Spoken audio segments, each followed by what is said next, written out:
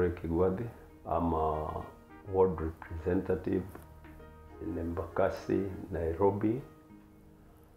I'm aged 61 years, around 21 years ago, of which I had an accident.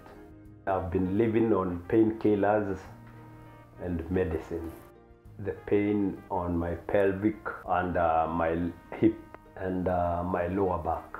All this time I've been seeing so many doctors, but the only thing they've been doing to me is giving me medicine, painkillers, of which after taking painkillers for so long, they've started having effects on my body, that is side effects.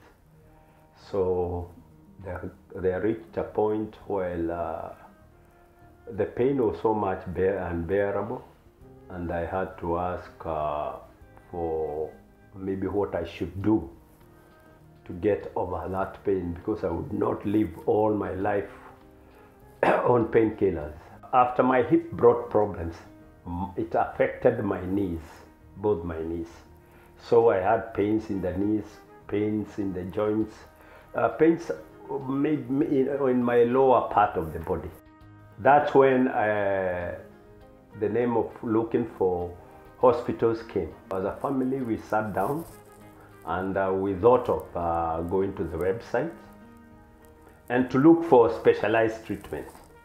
Whereas that's where the name of Manipal came in. And we found out that in Manipal, we had specialized doctors. So I wanted to go somewhere where I'll have everything in one roof. That's how me and my family we settled for Manipal. When I came to Manipal, everything has gone very softly. I first saw Mr. Paul Kiguathi, 61-year-old gentleman from Kenya, a month back in my clinic. He works as an elected representative of the Kenyan government. He first saw with me with increasing complaints of right hip pain. To give you a brief history, he had a road traffic accident in the early 1980s where he sustained considerable damage to his right hip joint. Soon after that, he started developing pain in the right hip, which increased over the past couple of decades to this degree that he could hardly walk a couple of steps without pain. To make matters worse, he also had a condition called gout, which affects the joints because of a high uric acid content level in him.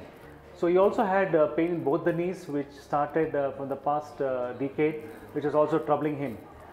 So I evaluated him, examined him, did x-rays and found that he had got advanced arthritis of his right hip and arthritis of both his knee joints. After optimizing him and all the necessary tests were done, we counseled him that he needs a hip replacement of the right side and also knee replacement of both the sides. So we went ahead with the hip replacement.